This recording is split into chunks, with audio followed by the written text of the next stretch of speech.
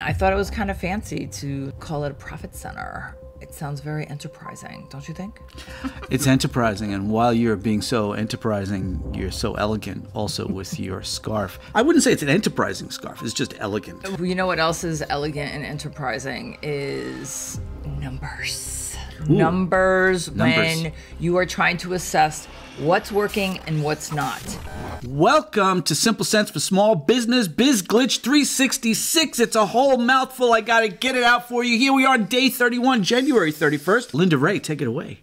When was the last time you analyzed your profit centers for if you have different products and services? So what does that mean? Because we kind of haven't really touched on bookkeeping except for maybe one glitch before this, but today is about bookkeeping. If you're working really hard on something that's not working, you can't work hard on something that could possibly work or try something else that could be a better suited, profitable experience for your productivity and for your bottom line.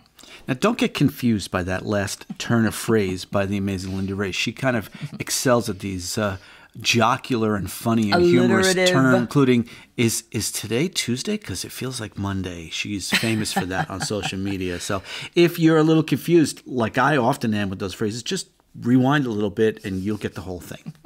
Thank you. You're welcome.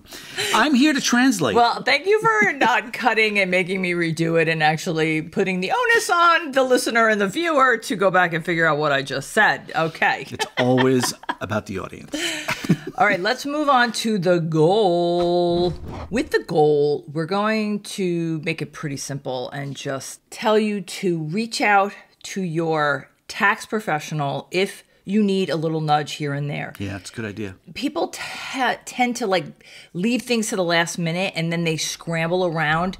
And that's where things can go by the wayside, or that's where things can fall through the cracks and all the other cliches about missing the mark. Well, they try to do it by themselves also without the guidance of their tax profession. Now, we have other glitches where we talk about CPAs versus tax preparers. And one of the standards you will see in those other glitches is the standard of, can you get your CPA on the phone at any time throughout the year? And this right now is one of those moments. Well, you're foreshadowing the actionable item because included in the link, like that. I know, including in the link below is the video/podcast of us talking about, is your CPA helping or hindering you? And this is so vital because it is the beginning of the year. It's January 31st. It's the last day of the month. And technically 1099s are due, which is a whole other glitch. Oof. But I think people, they just don't really understand how the numbers and the data, they're going to make your experience of running your business just so much more celebratory. Yeah. And remove a whole bunch of stress from your life. You know, yeah, you can put it off and put it off, but you know what happens when you put it off? Then it's all a pile, and then you're really even more stressed than if you just attacked the thing early on and got it done.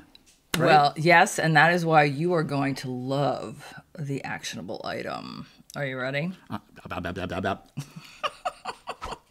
This glitch could be debated that it could be arguably the most procrastinated task a business owner may experience. So we have 3 tips for you. And Trevor, why don't you share? Oh, I'm going to share. The tips. Because you were right when you said I was going to love this. I know. Actionable item number 1. If you don't have a system for bookkeeping, wait for it. Here it comes. Develop one. Actionable item number 2 for Biz Glitch 31. Start organizing now to ensure the proper timing for tax preparation. And number 3, contact your CPA for assistance on how this could be accomplished most efficiently. That was very professional. Are you sure you don't do voiceover work? I do not.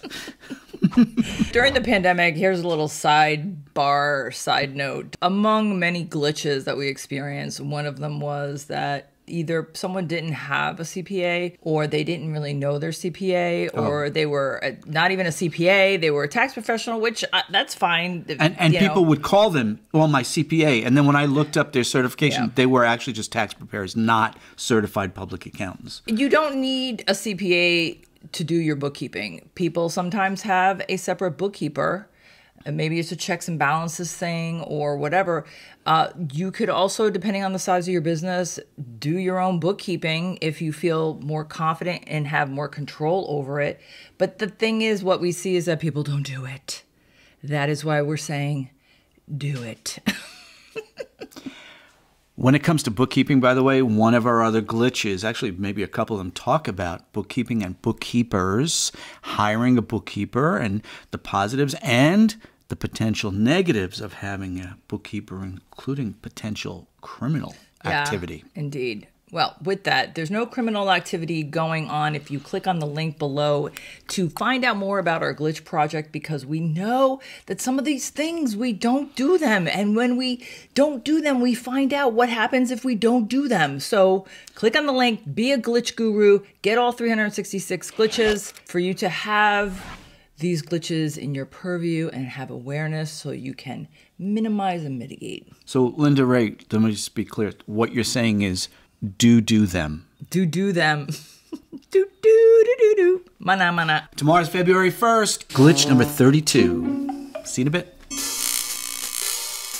And alliterative